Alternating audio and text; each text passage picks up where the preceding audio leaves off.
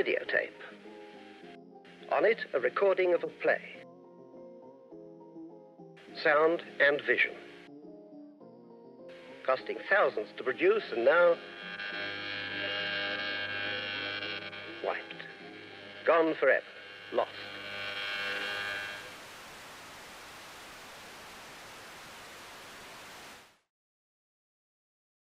The controllers are ready on vision and sound. The vision and sound are on. The station goes on the air. It is an undeniable truth that television is a cornerstone of British pop culture. Since it first arrived on our little isle in 1936, it has always been impactful. From the famous Mickey Mouse cartoon that aired at both start and end of the Second World War, to England's triumphant victory over Germany in the 1966 World Cup final, television can truly be called a window to our nation's past. And TV remains a driving force in our culture, with primetime shows regularly receiving millions of viewers. And in an era of the World Wide Web, with video streaming at our fingertips, TV is more accessible than ever. We can watch and rewatch our favourites whenever we like. Television is repeatable, and television is permanent. But it hasn't always been like this. In the early days, television was an ephemeral medium. Much like theatre, it was to be watched once and then never seen again. Enjoyed, and then destined to be forgotten. This attitude largely stemmed from technical limitations. To record TV shows, you needed videotape, and a lot of it.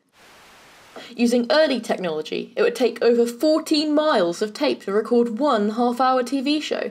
That's over 260 football pitches. Some programmes were telerecorded, meaning that a studio monitor would be videoed with a film camera, making a film copy that could be shipped all around the world to air in different countries. This method left a lot to be desired. Footage was often of dubious quality, with sloped sides and serrated edges. Also, any debris on the screen would also appear on the footage, showing all kinds of dirt and dust. A particularly egregious example comes with this episode of the Quatermass experiment, where an insect can be seen crawling on the screen. Then, in 1956, quadruplex was invented. Quadruplex, or 2-inch quad, was a tape format invented by Ampex. It could record at a rate of 15 inches per second, meaning a 30-minute show could be recorded on just under half a mile of tape. That's only 8 football pitches, a massive improvement. So now that TV shows could be recorded with relative ease, you'd think that more TV shows would have survived. Well, the tape was extremely expensive, costing $300 per reel. In modern money, that's $2,812, or £2,280 for 1 hour of TV. It was also ridiculously bulky. One reel of 2-inch quad tape weighed 13 kilograms. That's the same as 3 house bricks. That meant that archiving TV shows needed an awful lot of shelf space, and it was shelf space many companies did not have. However, one of the big benefits of Quadruplex was that it was very easily rewritable. Just one quick spin on the tape wiping machine and its contents were gone forever. The tape was good as new, ready to be re-recorded, with not a trace of its old contents remaining. For many companies, the choice was a simple one. Either maintain an expensive and bulky archive and constantly buy new tapes, or wipe and reuse the ones they had. In their minds, nobody would want to rewatch TV. The programmes were worthless, so they might as well save the money. They didn't know the value of these cultural artefacts, and they certainly didn't think that people would want to watch them 50 or 60 years down the line. Eventually, people saw the value of television, and archives began preserving footage on a consistent and thorough basis. For example, the East Anglian Film Archives, an archive in Norwich that has everything from 1890s films to news reports from Anglia TV News. They were founded in 1976 and were the first regional archive in the UK. So my name is Sean Kelly. I work at the East Anglian Film Archive, and I'm at the archive as the archive education technologist. This is quite a long-winded way of saying that basically I work with technology at the archive, but also work in education. It's important that we make sure that we can pass the old material to the future for people to use, obviously, to make sure it is usable. It's also very entertaining, obviously very beautiful. History of technology, there's lots of different ways and reasons why it's very, very important to ensure that the material is accessible in the future. Going back to the beginning of film, we now know that only like 15 to 20% of all films made before 1930 survive. One of the reasons for that is, again, that's the cultural value. The stuff was not seen as being valuable to keep. It was a commodity that had a temporary lifespan, and people preferred just to burn the film and get back the silver that was used to make the film, and that kind of quality, in that kind of aspect. A lot of shows from the 50s and 60s have missing episodes, including beloved classics. For example, the entirety of the second series of Dad's Army had its master copies wiped, and only half the episodes were later recovered. 60% of the episodes of Police Procedural Z Cars are missing, which makes 480 episodes in total. In fact, the pilot episode only survives as the engineer who was supposed to wipe it kept the film copy, as it was his children's favourite show. Children's shows were by far the most targeted. They were considered far less valuable than adult programming, as they generally weren't exported.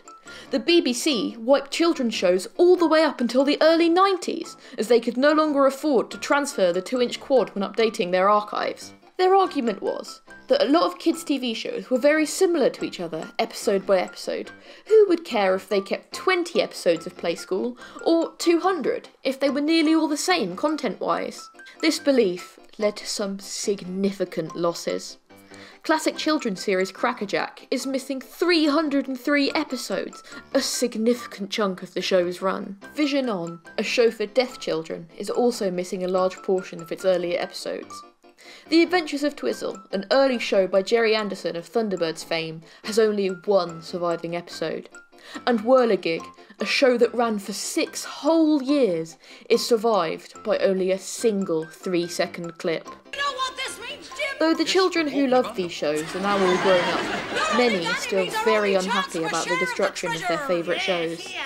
And it's a shame for sort of younger viewers who, you know, they may want to look back at older episodes of children's programmes, and the viewers as well who saw the originals, who may very well want to look at them again, and they've all been lost, you know. Having programmes completely obliterated, not as a record, you've lost a lot to tell future children what our generations were brought up with. But they've really done a disservice to everybody because it is social history and they should have been kept. So with so much out there to be found, what can people like us do to help? Well, quite a lot actually. Firstly, you can check your attics, cupboards and garden sheds. Lost films and TV shows turn up all over the place. But even if you don't have any hidden treasures, there is still plenty you can do to help. You could volunteer at your local archive, or even help online. While we live in a world of increasing media saturation, the value inherent to the content we make is being realised more and more each day. These things aren't ephemeral, they're our culture, our world. They're who we are, they're who we'll be for future generations. They're us. While people in the past may have seen fit to throw away their cultural artefacts like they were valueless trinkets, we live in a future where our creations are preserved and catalogued for generations to come. So, before you watch that old black and white movie or switch on those ancient TV reruns, give a thought to what's been lost, the little gems that fell through the cracks, and please think of those who hope for the day when what's lost will be found.